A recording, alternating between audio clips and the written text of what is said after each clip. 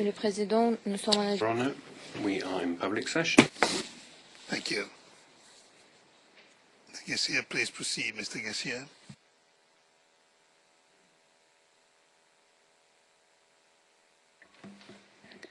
Now, Madam Witness, you're describing to us how you were at the time on the 31st of December 2007 in the compound of number 6.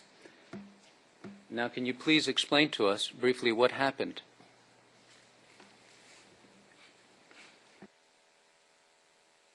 Okay. When we were still there, we had some shoutings. The shoutings were being shouted by Kikuyus in Kikuyu name.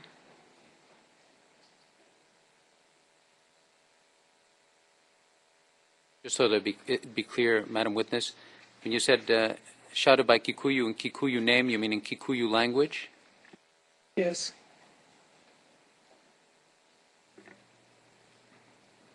And what was all this shouting about? They are coming. Can you tell us who was coming?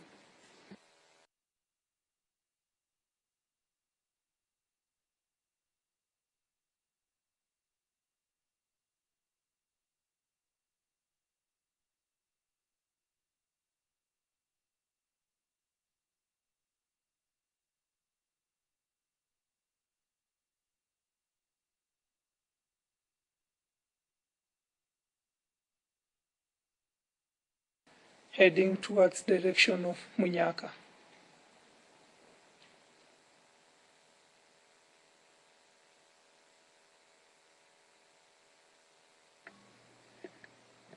Now, was that the first time on that day that you had seen these Kikuyu, the Kikuyu that were running away? Yes. Do you know where they were coming from, the Kikuyu? They were coming from the direction of the Beta farm.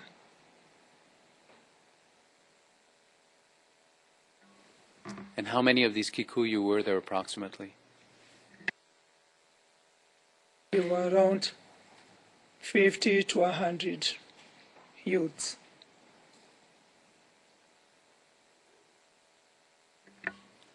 Were they armed? Did they have any weapons? Yes. What kind of weapons, Madam Witness? They had rungus.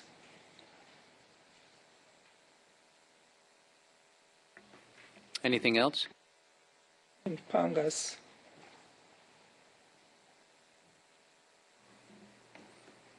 Now, just for the record, you said that they had rungus. Is it R-U-N-G-U-S? Is that correct? Yes, it is. Can you just briefly tell us what a rungu is? It's a log, kind of round.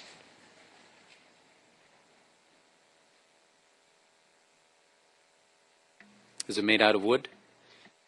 Yes. You've also mentioned pangas. Can you just describe to us what a panga is? It's a sharp object which can be used to cut something.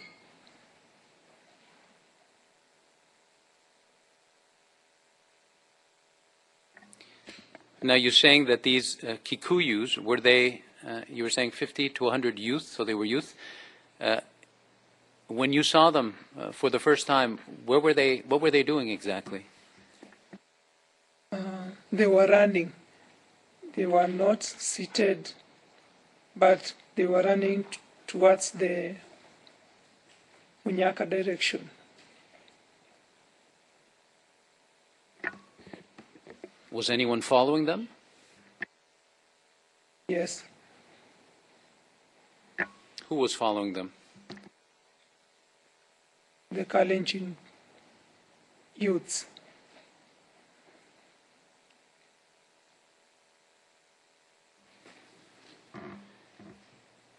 Now, I'd like for you to tell us a little bit about these Kalenjin youth that were running after the Kikuyu youth. Do you remember approximately how many Kalenjin youth we're talking about that you saw on that day? I can't tell how many were there, but there were many. Just in case, if you are able to answer, were there more or less than 100 approximately? If you can answer. 100 approximately.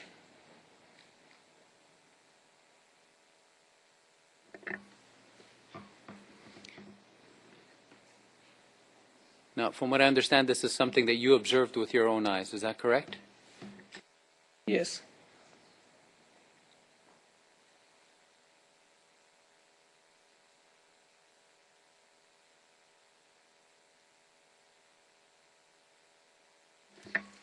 Just to be clear, that when you observed this, you were inside the compound of number 6. Is that correct? Yes. Now, Madam Witness, regarding these Kalenjin youth, can you tell us whether they were armed or not? Did they have any weapons? Yes, they had. They had bows and arrows.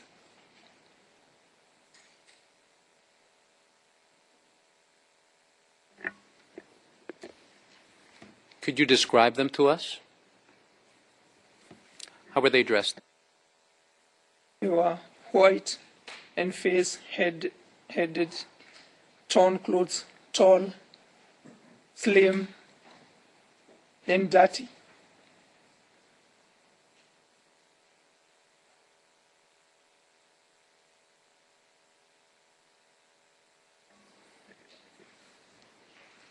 Now, just to clear up their description, line 104, actually page 104, line 6, you said they were white and face-headed.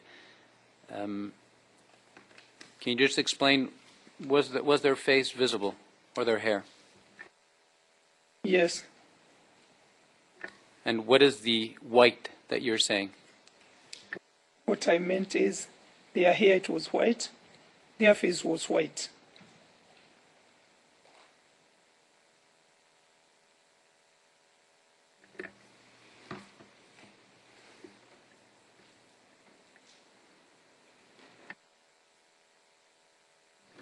And in regards to their clothing, what kind of clothing were they wearing?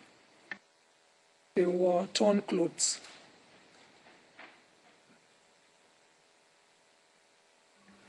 What about their age? 18 and above.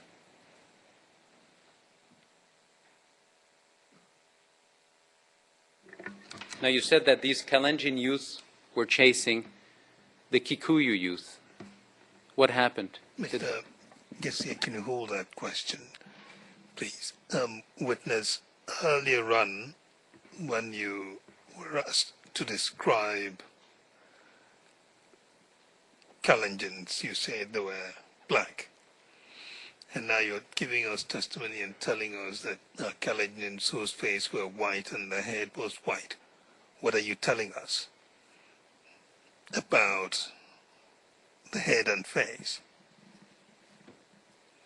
Okay, what I meant is a Kalenjin is a black person, tall, slim.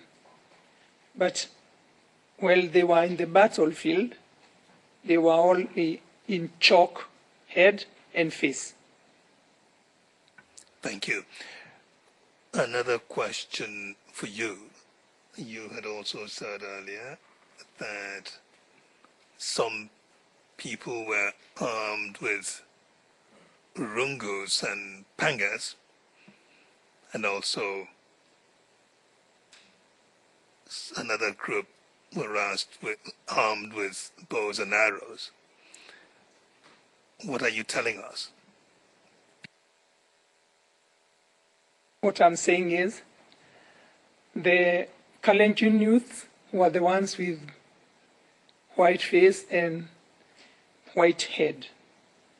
But the Kikuyus were the ones with rungus, and I can tell a Kikuyu. All right. So what you are saying is that the Kikuyu youth were armed with rongos and pangas, and the Kalenjin youth were armed with bows and arrows. Is that what you're saying? Yes. Thank you.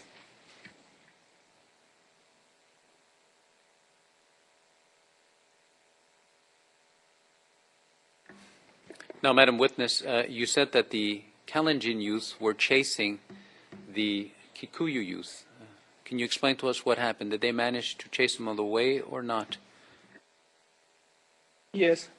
After a long run with them, on your way from Better Farm behind Munyaka route, there's a boundary between the Kalenjin and the Kikuyu. And when the Kikuyu reaches their destination, a Kalenjin cannot enter the hood of a Kikuyu. So after the Kikuyus managed to get the other side, the Kalenjins has to come back. So just to be clear, when you're referring to the other side, that's the boundary between what is Kalenjin area and Kikuyu area. Is that correct? Yes.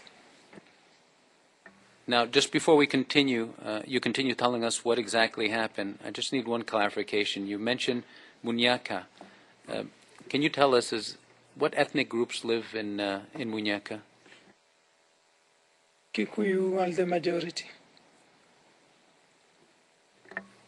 And from what I understand of your testimony, Munyaka, is that an area, a town, a village? What kind of a place is this? It's a village.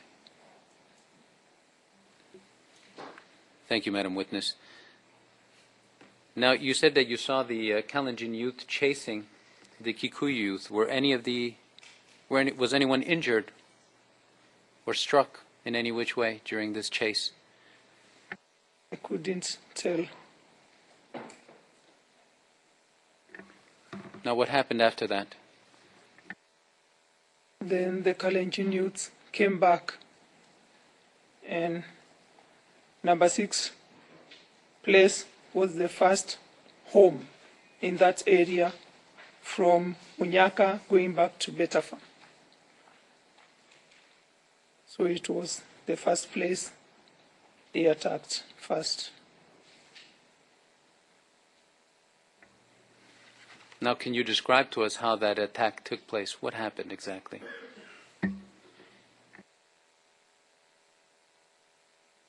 Okay. Back in the compound, I was with number. Can wait.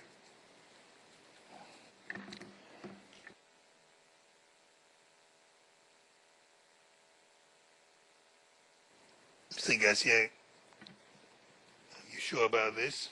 We can, Your Honors, if we are cautious, overly cautious, we can go into private session. But I'm confident that with the list of persons list, we can go through a certain amount of this information. I'll try and guide the witness so that we don't have any problems. Fair enough. Okay. Now, Madam Witness, I just want you to just realize that we are in public session, so please try and resort to the numbers whenever you can. And if you can't, well then I will solicit leave from the court to go into private session so you can explain it more fully. But I understand, and correct me if I'm wrong, but you were inside number 6's place when the youth came back to the compound. Is that correct? Yes, it is correct. Now, can you explain to us this compound? Is there a gate or any kind of door securing the entrance to it? Yes, there's a gate.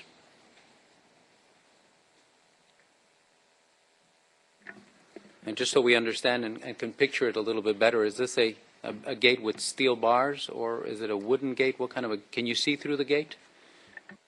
No, you can't see through, but there's a small hole you can peep. It's a steel gate. Now, when these Kalenjin youth returned, were you, where were you? Were you behind this gate? I was still in the compounds, inside the compound.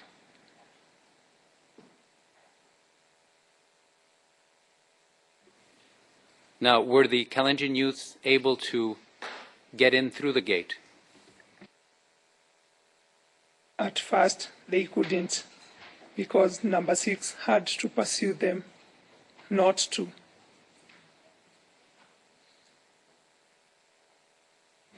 Your Honors, I'm going to ask that we go into private session.